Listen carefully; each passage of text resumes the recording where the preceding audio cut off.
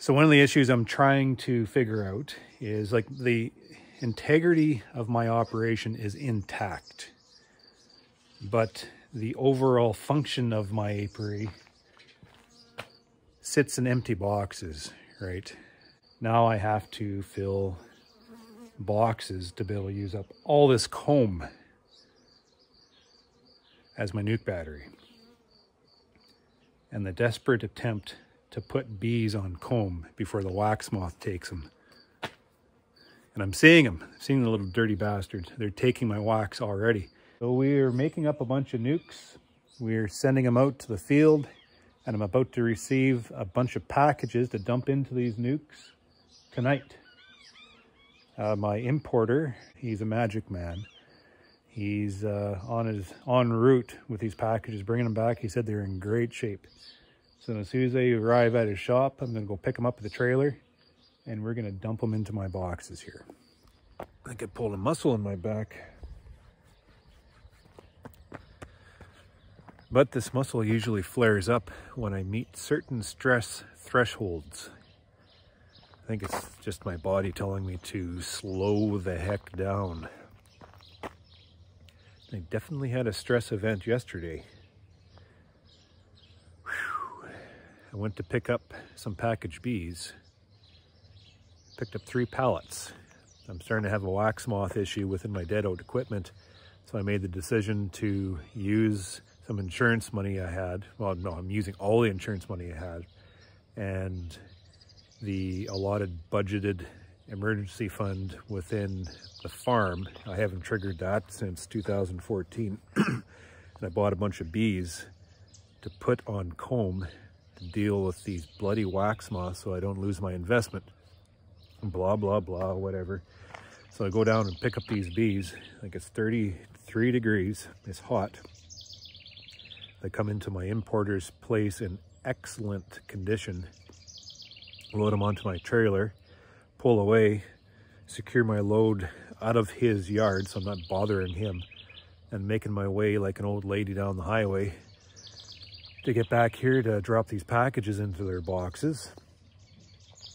And I hit an invisible pothole, I think it was.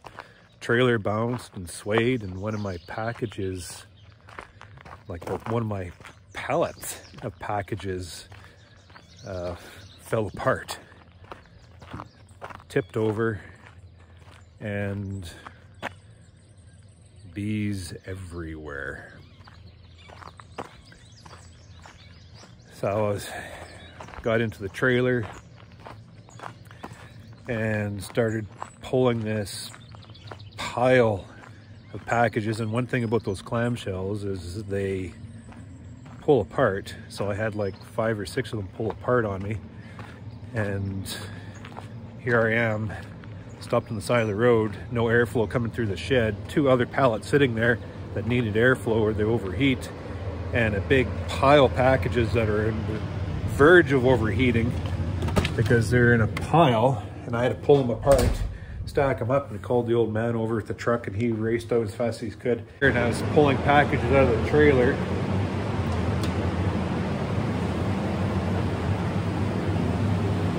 Just to try to relieve the congestion, to get more airflow so I could start driving and get these packages into the shed here. Like, holy Christ, it was touch and go there. So we got the packages back to the honey house here. We unloaded everything into the shop.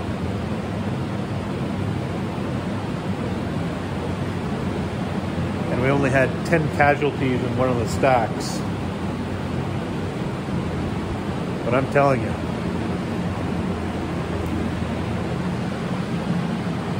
these bees smell absolutely terrific. They are in great shape. I was expecting to get 2 pallets put into boxes last night, but we only got the 1 pallet that I had tipped into boxes. So we're going to put this one in this morning, and then we're going to put this one in this evening. And as we're dumping these packages in to the equipment last night, they are in absolute terrific shape. bees, one thing I noticed, they are so gentle. Like I'm in the trailer pulling apart this heap of packages, and I have a few packages that have pulled apart, so there's bees flying everywhere. You know, I didn't have my bee suit. I mean, why would you bring a bee suit when you're bringing packages back from the package supplier? Gentle as little puppy dogs. So that was the peak of excitement yesterday. Oh, they're just beautifully clustered. Gotta get these girls into their boxes. 5:30 in the morning and they are flying already. These were the casualties. Like we lost 10, but we're able to salvage these ones from the pile. So these girls are all good. It's just we had to sort the mess out a little bit. Once they get settled, we'll make sure they're all hunky-dory. They are up and ready to take on the day. My wife joining the honey crew. Morning. Quite a treat. She can't get away from this work now. No excuses.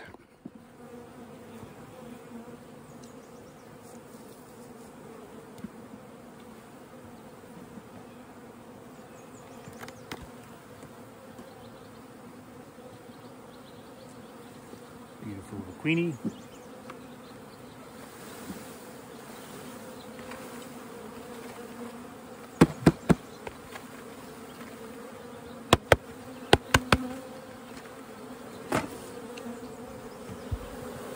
Massive bees.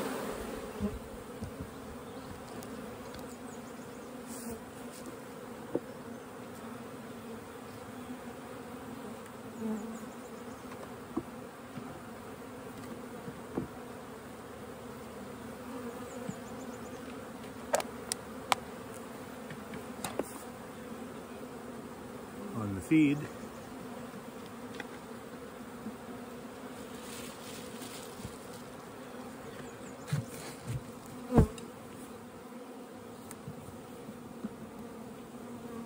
These are like little puppy dogs.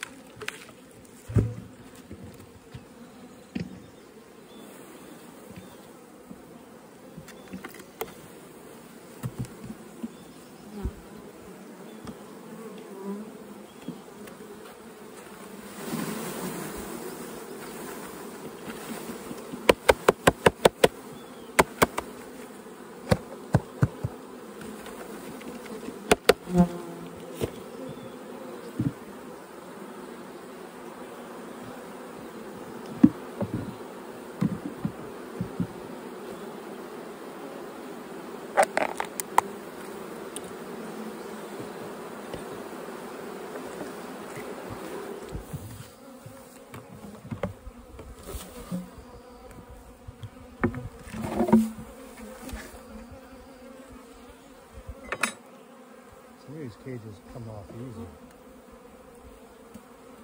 Okay, you said you moved the first one, right?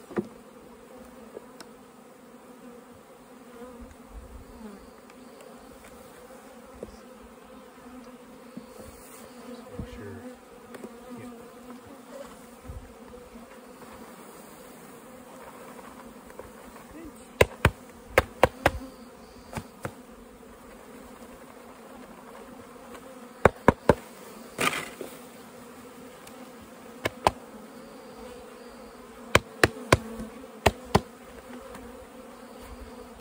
best not to kill any bees when you're squishing these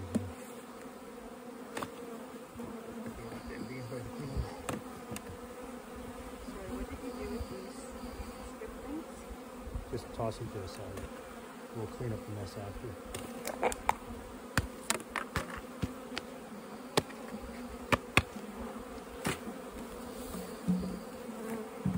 And why do those have to come out? Just so they don't fall into the hive.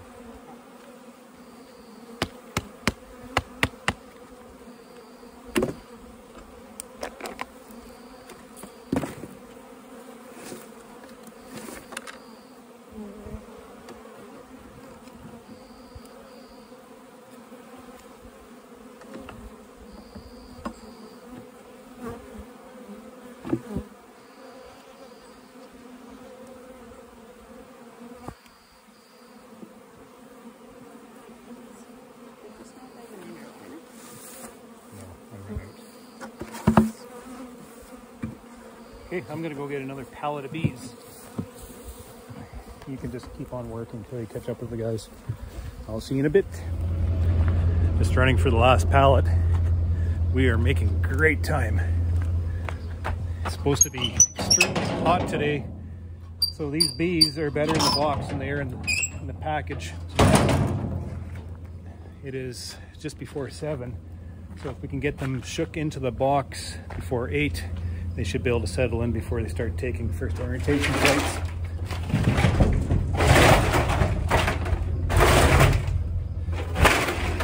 And I'm pushing it a bit, but we got to get her done. As you can see, my brother gave me the old trailer.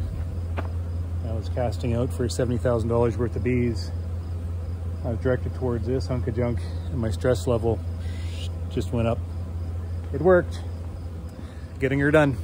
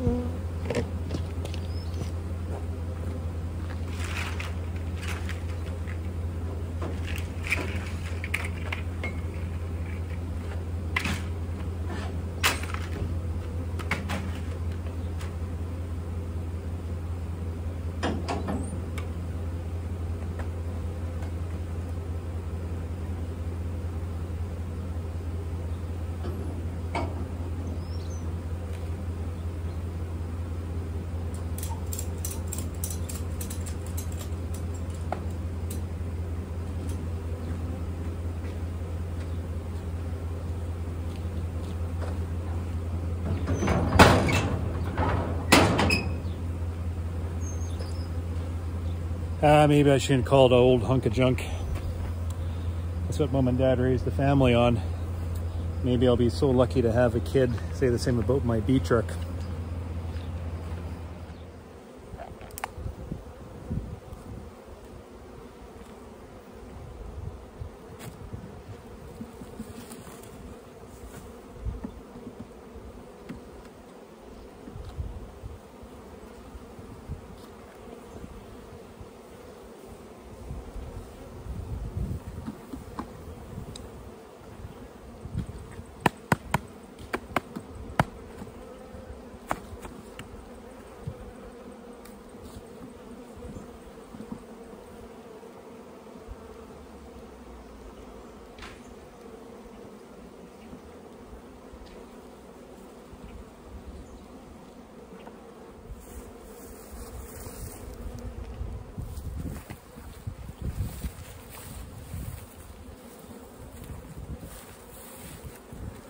You there? Yep. Nice. She looks safe.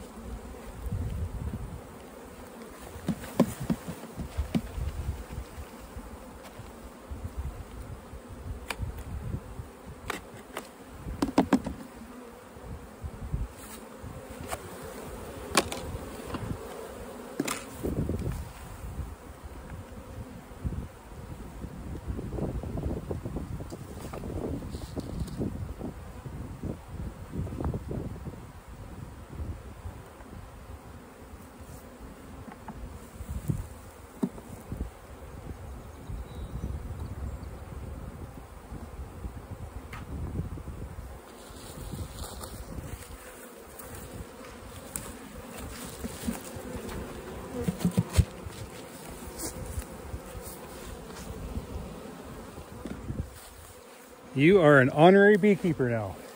Yay.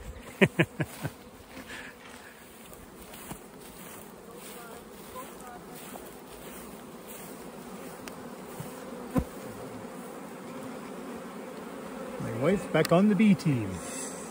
How are you making out? Pretty good. This queen doesn't want to come out though. It's a frustrating one.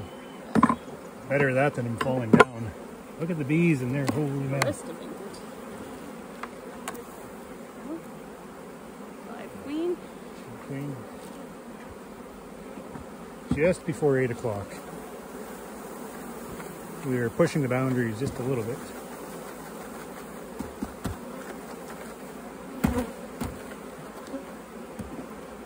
I cannot seem to do it with not taking them apart like you do. Do whatever you gotta do. All I want is these bees in the boxes.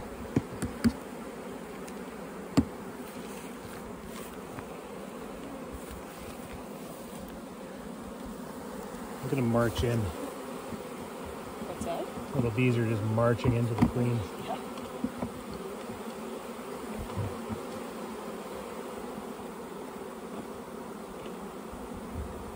Oop.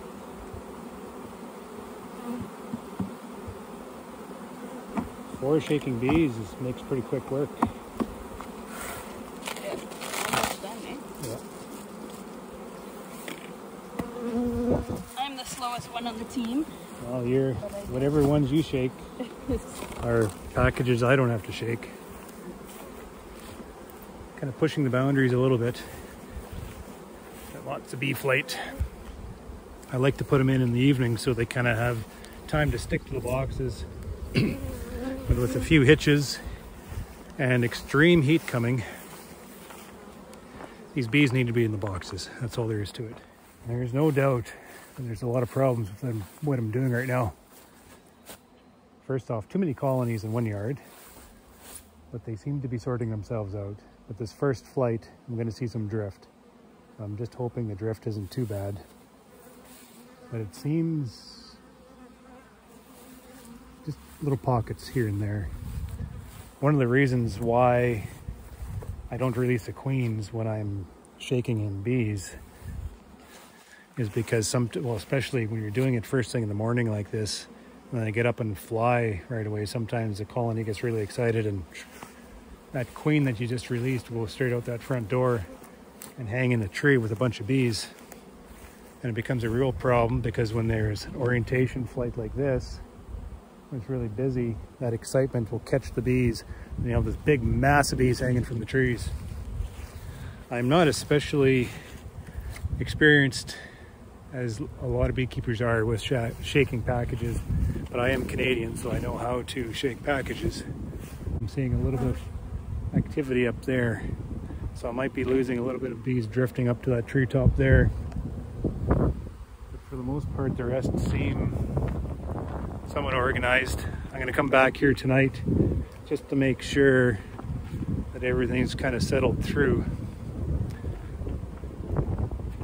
Oh, the stress of it all. My nerves are just shot. I wish I could have done most of this last night and then have a chance for them to stick to their box and, you know, own it before they actually get up and to fly. But it's just so busy.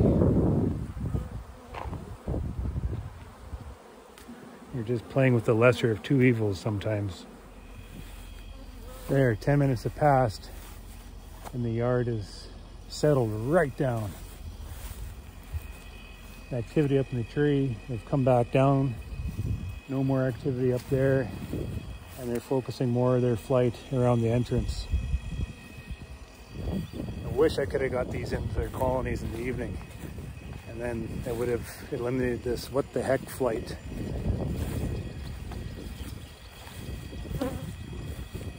A little bit busy over there yet.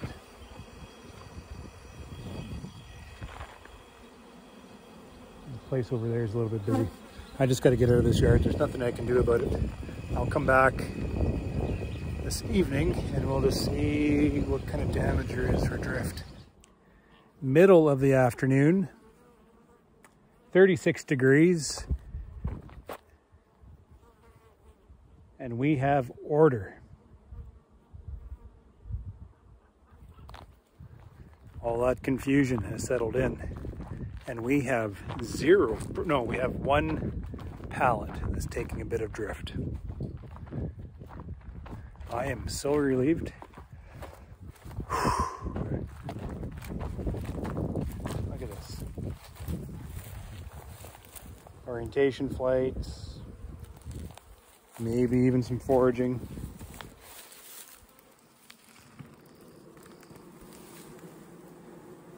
Perfect.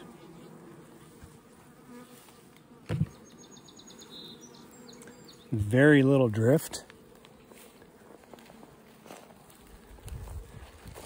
I'm not going to lie to you, my stress level was quite high this morning, seeing the confusion of the flight, pushing the boundaries just a little bit, looking up into the trees where they were congregating, and they've settled all back down. Ooh. And that is another reason why I wanted to get this work done in the morning, because with this heat comes thunderstorms. Now my hives are all nicely tucked in. I don't have to worry about a pallet of bees in the hot room, trying to keep them cool and not being able to get them out because of weather.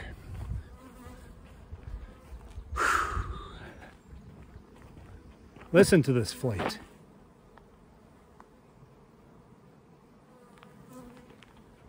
Just a beautiful sound. Just going around and cleaning up some stuff.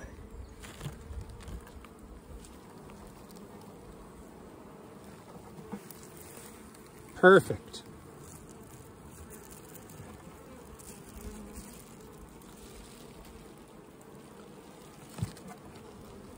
So very little drift. 1, 2, 3, 4, 5 frames of bees. That is a late honey crop. I'll show you the one pallet that's caused problems. So this is the only pallet that's caused problems, taking a bit of drift. That side was taking drift. So I moved that side over to this side because they were a little bit smaller and very big. So now these guys are getting a little bit bigger, but this is going to be too much. This is taking drift from this area in here for some reason, but these hives, I mean, you can't even tell. 5 frames of bees. 5 frames of bees. Everything is just perfect. I am such a happy camper. Extreme heat, extreme weather.